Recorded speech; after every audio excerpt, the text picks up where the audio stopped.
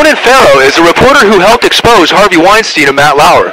He reports that Weinstein hired a mercenary spy army to target him with mentally and emotionally destabilizing tactics.